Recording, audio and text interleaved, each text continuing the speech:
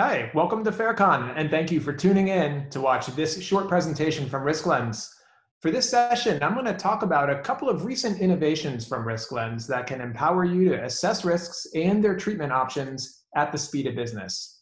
I'm Orion Saddam, the Chief Product Officer at RiskLens, and I'm excited to share some important advancements that will help organizations like yours increase the impact of your FAIR-based risk management program. Well, nothing went to script this year, and FAIRCON 2020 is no exception. We're all virtual this time, and that means that we've been able to bring more of the community together this year than any other years past.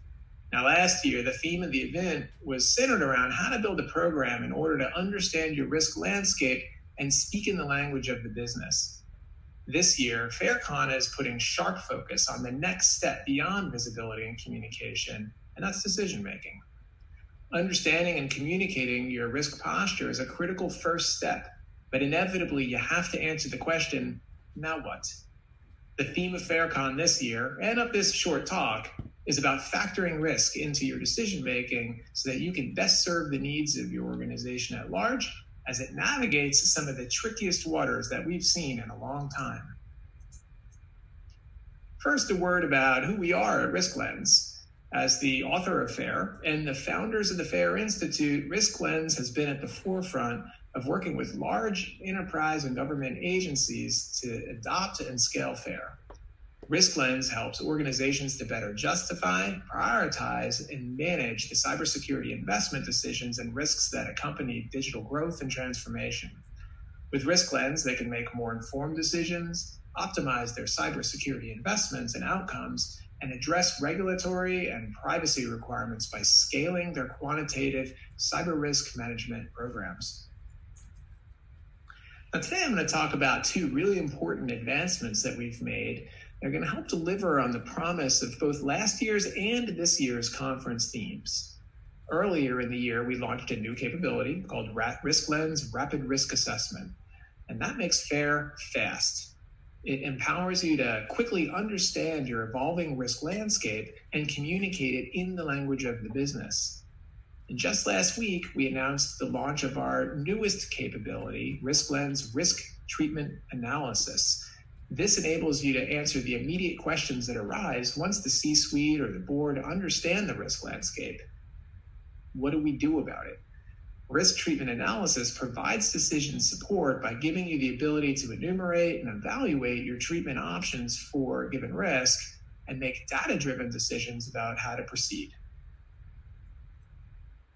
Now, all of us are here because we love FAIR, and naturally, we want to apply it to a wide variety of situations that come our way. And there's no shortage of situations that come our way. The executive leadership of your organization or maybe the board routinely want to be briefed on cyber-related risk, while leaders within the business are adapting new technologies and undertaking digital transformation initiatives in the service and pursuit of existing and new customers. And of course, there are the routine motions within your organization or agency that involve risk assessments on a regular basis, whether it's to evaluate audit findings, evaluate policy exceptions, understand emerging threats in the threat landscape, or POAM prioritization. Now, all of this would be fine, except that risk analysts often have little time to conduct a detailed risk assessment, and they can quickly become swamped with a lot of analysis activities that might not even have been ended up being necessary in order to arrive at the correct decision. And we all know that not every risk concern is equal, and not every risk issue requires the same rigor of analysis activity. What RiskLens recognized was a need for a way to deploy FAIR fast, a way to efficiently, meaningfully, and accurately assess risk to enable well-informed risk decisions in environments that are complex, fast-moving, moving at the speed of business. Well, let me show you how it works. Rapid risk assessment is a four-step process that can be employed to analyze risk concerns in a FAIR-based way in just 15 to 30 minutes. It starts with scoping your risk with the help of a simple workflow in your high-value asset library. And then you can move to the assessment step, which has been designed to ask just a few simple questions which appear qualitative, but actually have a quantitative underpinning. Now, we provide ranges through drop-down menus so that we can get an order of magnitude answer pretty quickly. And from there, the RiskLens platform performs the risk calculation by running 50,000 Monte Carlo simulations, leading to an analysis result which can drive decision-making. Now, the process is considerably easier and faster than a standard FAIR analysis. We ask fewer questions, and these are questions that are easier to answer and don't require subject matter expertise involvement. Now, consequently, the answers aren't going to be super precise, but that's okay, because the rapid risk assessment is all about getting a quick pulse on your risk concern. In short order, you're going to understand, is this an issue of consequence that is going to require a more rigorous, detailed analysis? Or is this a relatively minor issue where we can act on it without any additional study? Now, all risks are equal, but some are more equal than others, and rapid risk assessment helps you figure out where to spend your valuable risk analysis time. And for the more strategic use cases, rapid risk assessment can help you quickly answer higher order questions like, well, what are our top 20 cyber risks? You don't need to perform a deep, detailed study of your top 50 risks just to understand which top 10 or 20 bubble up to the top. RiskLens can help you run a 2-day workshop to quickly identify, assess, and prioritize key risks so that you can communicate a confident and accurate view of where risk concentrates in your organization, and then use that as the launch pad for subsequent detailed analysis and then the evaluation of your treatment options. So we've covered rapid risk analysis, and now I'm going to move to the second innovation that we've been working on this year. And that brings me to risk treatment analysis. Now, whether you're in the private sector or the public sector, your leadership is likely driving one or both of the following initiatives. First, we're in the era of digital transformation. And these are going to be technology projects that help organizations like yours rapidly adopt new technologies like cloud computing or artificial intelligence and mobile device technologies in order to create new and digital ways of engaging with customers and stakeholders. Now, the events of 2020 have only served to accelerate many of these types of projects. And with transformation of your business infrastructure comes transformation of your security posture. And that puts your organization into a risky period of transition while facing a threat landscape that never takes the day off. Now, secondly, also given the events of this year, cybersecurity budgets are under increased pressures. A recent survey by Gartner Research of security and risk leaders showed that about a third of risk leaders are expecting budget reductions up to 20% or more, and that another third are seeing flat growth for the next year. So even if you're in the fortunate position of not facing budget cuts, you're certainly asking if your resources are being deployed in the most optimal way. And that means you're going to be navigating some difficult trade-offs on security investments, and you're going to need to answer questions like, number one, which controls are worth investing in and which aren't? Number two, which treatment options are going to maximally reduce risk relative to their costs? Number three, how can we responsibly reduce our cybersecurity investment spend to support a larger budget reduction mandate? And number four, what are the true costs of maintaining legacy systems?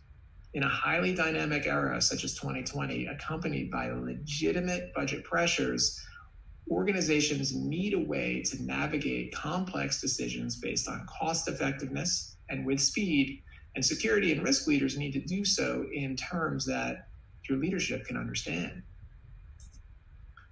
So to meet this need, I'm excited to introduce our new risk treatment analysis capability on the platform. It allows you to ask the question, well, how does our risk change if we do this or if we do that? Once you've analyzed your options, you're now in a position to make a data-driven decision about how to handle a given risk. So risk treatment analysis is a 4-step process that enables or analyzes the impacts of different treatment options or paths.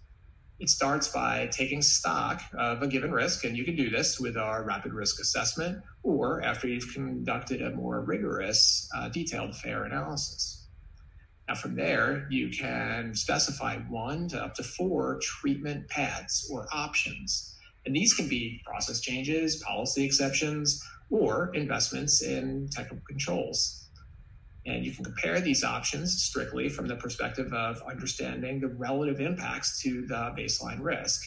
Or if you're wanting to conduct a cost-benefit analysis on your various options, you can also specify the costs for each option. And typically you would do that when you're modeling out the impact of maybe a purchase of a security control from a third-party vendor. Now, the result is going to be a report that compares how various options quantifiably change your baseline risk. And if you've entered the cost details as well, the report is going to spell out the cost effectiveness of each treatment option with a simple ROI statement. And here's the key point. The risk treatment analysis capability helps decision-making whether you're spending money to reduce risk or whether you're responsibly reducing your budget in a way that is going to minimally impact your risk exposure. So even if your budget is flat for the next year, you're going to want to make sure that you're allocating your resources in the most cost-effective way possible. Risk treatment analysis is going to help you identify where you can free up some budget in order to make room for more impactful risk reduction measures. RiskLens helps you bring a fair-based approach to your risk management process implementation in a variety of ways. Now, today we've just covered a few areas where RiskLens can help you scale your fair-based program. Rapid risk analysis plays an important role in helping you to quickly triage ad hoc analyses and easily prioritize the top risks surrounding your crown jewels and high-value assets. For the most important risks, RiskLens enables detailed analysis for more precision in your understanding and ability to communicate that loss exposure. And once it's time to determine what to actually do about those risks, risk treatment analysis comes into play. My hope is that I've given you a glimpse of what a fair program at scale looks like. It's definitely possible to achieve with capabilities that allow for rapid risk assessment and a means to evaluate important security investment decisions in the business terms, in the terms of qualified risk. The risk treatment analysis capability launches next week, and we'd love to meet one-on-one in our virtual booth or to show you what it looks like, how it works, and most importantly, talk about how rapid risk assessment and risk treatment analysis can help you today. We look forward to talking with you, and have a great FAIRCON 2020. Thank you.